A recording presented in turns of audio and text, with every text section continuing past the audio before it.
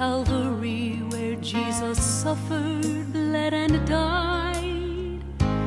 That love is written in the blood that stained the tree, from nails and thorns and the spear that pierced his side.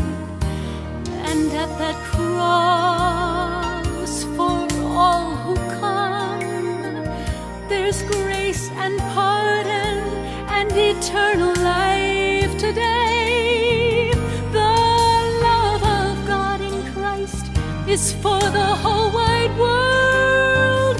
There's not a single sinner he would turn away. It's been the theme of music filling concert halls, of prose and poetry in books we love and laud. It's been portrayed in paintings on